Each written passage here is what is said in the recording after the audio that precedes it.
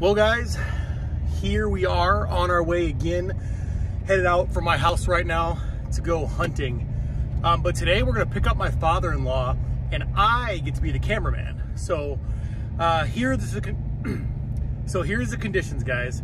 We had a bunch of snow get dropped on us, probably 6, 7 inches maybe. And then we had a massive cold front come through. So this cold front has us down all the way into the single digits. Today, I think is a high of 15. So when you're talking late season or muzzleloader, this is your ideal condition. So I'm gonna pick up my father-in-law, and tonight, basically what we're looking for is either a mature doe or mature buck. We'll take either one tonight. So we're gonna head out there. There's been deer coming to this cut cornfield pretty routinely, and I'm hoping with these cold temps, it's gonna push them into some daytime activity. It's generally what happens. It's just a matter of the laws of nature if they actually decide to pop out early enough for us to get a shot and get it on camera. So headed over there. We'll get back with you once we pick up my father-in-law, Todd, and hopefully we can get on a big buck tonight.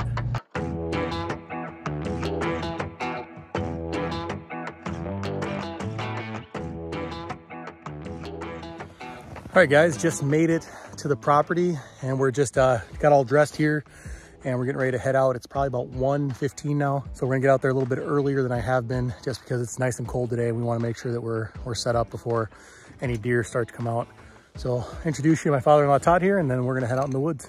All right guys, this is Todd. He is new to the TideWe channel. You can see he's all geared up and ready to rock. So you are the trigger man today. Awesome. Let's hope we can kill stickers tonight. I hope so. You guys will notice I have all sorts of heated gear on. I got all my TideWe gear, my gloves, my jacket, everything.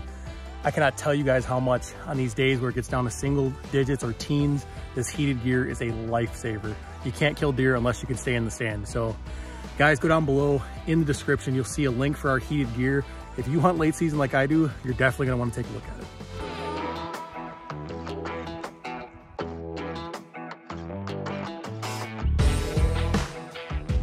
So we're set up on our second evening out here, and again we're in that same spot. You can see I kind of fluffed up the blind here, the windows, because we were a little bit exposed last night, so kind of cleaned it up a little bit. But you can see, hopefully you can see this on camera, but last night those deer absolutely wreaked havoc on that cornfield. So those cold temperatures definitely put them out here. You can see we don't have any hats on right now. We got a little bit warm on the hike in. So we're gonna let it cool down a little bit, then we'll throw all of our gear on. It's a quiet afternoon. I mean, there is no wind right now, so we're gonna have to be extra quiet in this blind to make sure we don't get busted this afternoon. But we're looking forward to a good hunt. Right conditions are here, so hopefully we'll see some deer.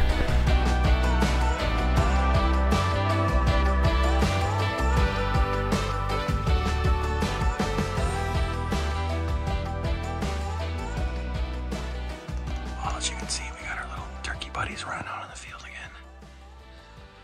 They definitely know where the food is, that's for sure. They came out a little bit earlier today, though.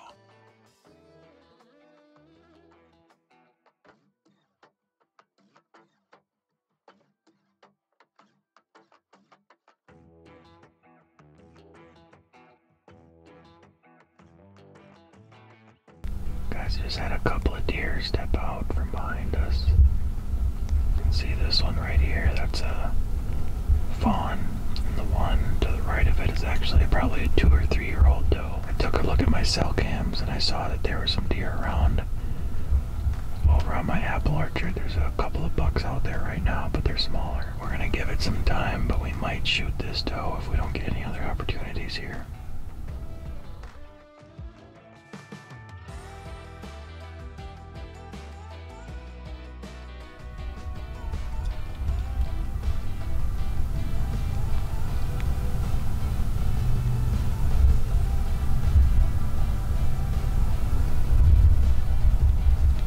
Or not.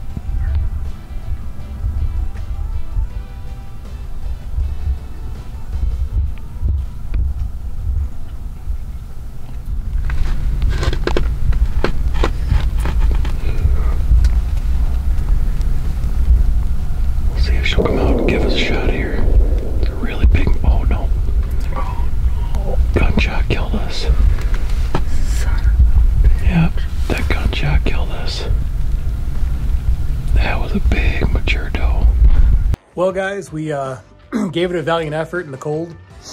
We went out and sat. We had some does and fawns come out, and they were really spooky still. It's almost like they were still kind of skittish from gun season. So they were kind of on and off the field, and then finally, about 10 minutes before dark, we had a big doe walk out, as you guys saw in the video.